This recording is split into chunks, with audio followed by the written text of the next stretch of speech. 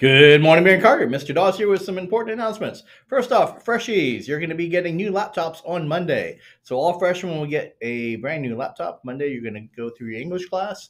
You're going to take your old laptop and charger, very important laptop and charger. You're going to bring it in, turn it in. You'll get a brand new one, and then you got your new laptop. Important that you try to remove these stickers and other things like that from your laptop. The only thing on there should be the sticker with your name on it and with the barcode on it. That's it. So try to clean that off. You're not really supposed to do that to the laptops. They're really on loan to you. Sophomores, juniors, and seniors, what about you? So you're going to get laptops as well. We're starting with the freshmen. Then we're going to go through and get your laptops during the week. We'll find out who's missing laptops. So we'll fill those gaps as well.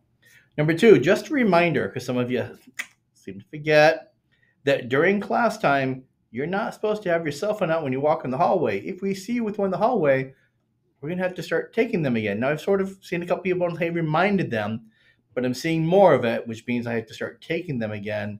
And we see on the cameras having them up here, and we don't want to have to do that. When you walk out of the classroom, cell phone in your pocket, go do your vending and your whatever, back to class. If you are buying something vending machine and you need your phone to use it, obviously that's okay, but we want to have them put away aside from that.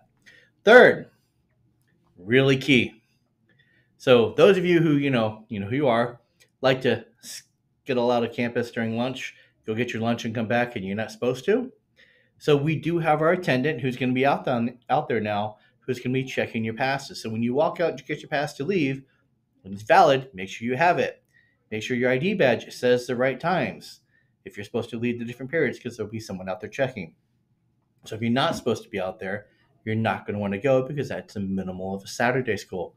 So I'm just warning you. I don't want to have to pile on those Saturday schools. So just make sure that you just don't go. Stay on campus, because we don't want you to get in trouble. I could have just busted you. Thought I'd give you a fair warning first. All right. Thank you. That's it. Remember that your worst day at Barron Carter is better than your best day anywhere else.